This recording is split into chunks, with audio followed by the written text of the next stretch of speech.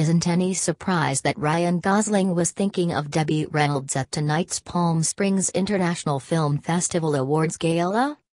The actor was on hand because his movie musical La La Land was honored with this year's Vanguard Award.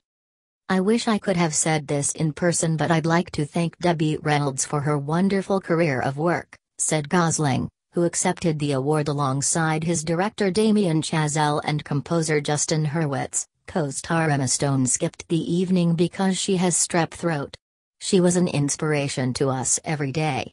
We watched Singing in the Rain every day for inspiration, a truly unparalleled talent, so thank you to her for all that inspiration."